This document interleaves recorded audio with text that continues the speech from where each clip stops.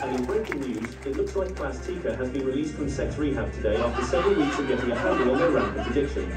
In a candid discussion with Evolution tonight, the star's doctors say they are optimistic for a full recovery.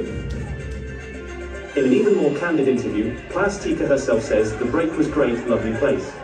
I'm ready to heal." She then proceeded to blow our assistant cameraman and then the entire crew, saying, "Well, that was healing. It looks like I'm back on my bullshit."